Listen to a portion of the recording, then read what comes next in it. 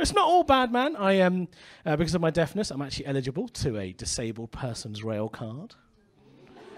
Gets me a third off rail travel, third off TfL as well, which surprised me. And so when I got it, I grew in self-confidence. I was like, oh my God, I get a third off rail travel. Being disabled is fucking sick. I'm going to go the whole hog. I'm going to get myself a fucking blue badge, mate.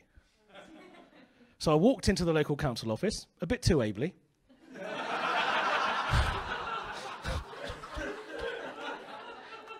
I walked in, and the guy behind the counter took one look at me. He was like, ah, yes. I was like, huh? Wow.